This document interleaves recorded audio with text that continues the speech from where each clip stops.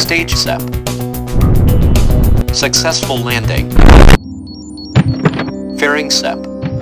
Payload released. Hello everybody, Brickmaster 5000 here, and I have with me a rocket. I call it the reusable rocket that I made based off the Falcon 9. And it's red, not like the Falcon 9, which is light blue. The Y is kind of obvious.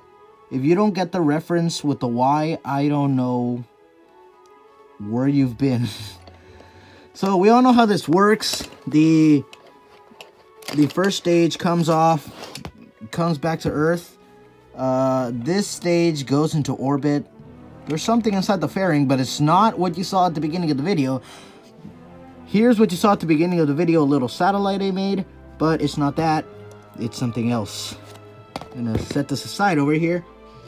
And the core stage, or just the landing booster, has the grid fins. They don't rotate properly, but I mean, it's just for looks.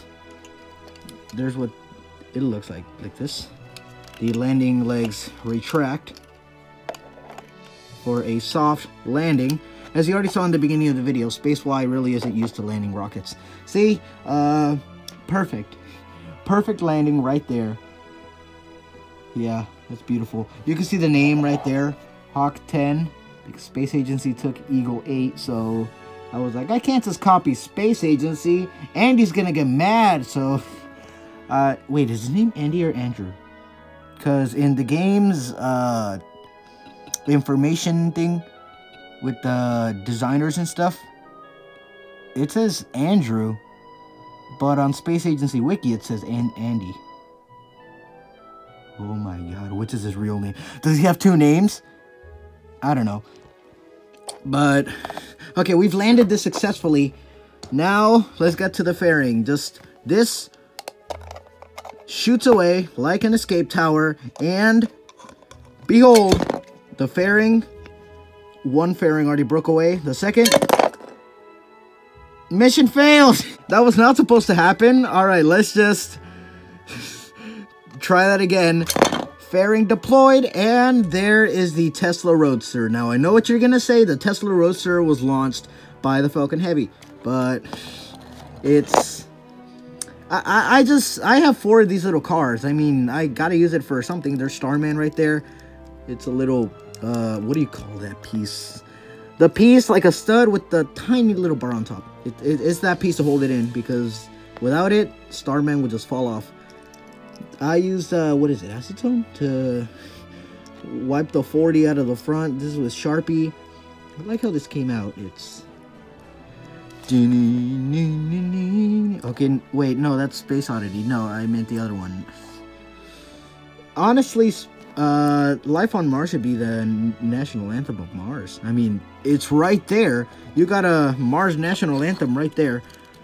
But you can also take this piece off and, as you saw earlier in the video, add the satellite or space station module. I originally made this to go with my International Space Station, but yeah, it's because the bar is like too shoved in there, so you know it. Okay, let me clean all this up. All right, this rocket has already landed. Time to use it again. So take the second stage and place it on the first stage like this and stand it up. Make sure it balances.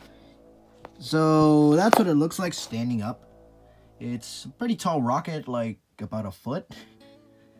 And I hope you guys enjoyed this video. Comment, like, and subscribe. We're so close to 400 subscribers, so just 2 more. Please subscribe. I might do a special for 400 subscribers. I don't know yet, but please hit that subscribe button if you're new.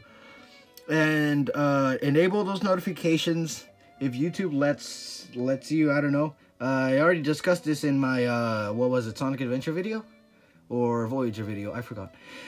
But without further ado, ladies and gentlemen, Brickmaster 5000 out.